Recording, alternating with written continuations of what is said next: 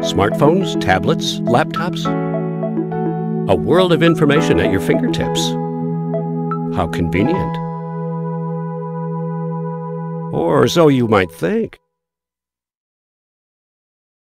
Is there a downside? I think so. These modern devices always connected.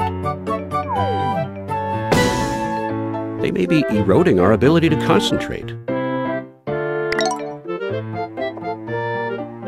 Does this sound familiar? You're trying to focus on study or work. Yet you feel compelled to check your email every few minutes. Or you're in a situation where you can't use your phone, and you find yourself getting restless and fidgety. There's a name for this. It's called information addiction. The consequences of information addiction are very scary indeed. Being constantly distracted by new information means that we can't focus on the task at hand. I almost forgot. I'm Dr. Ryuta Kawashima.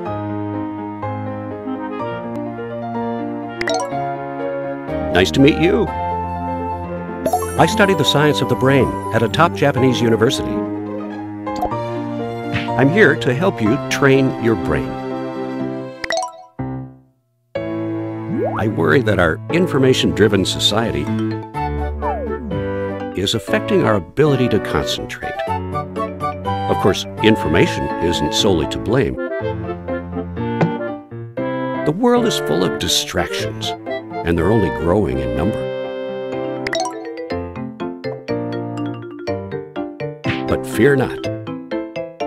To try to help the problem of poor concentration, I've developed some devilishly tricky new training exercises. In fact, I call them devilish training. So what are we waiting for?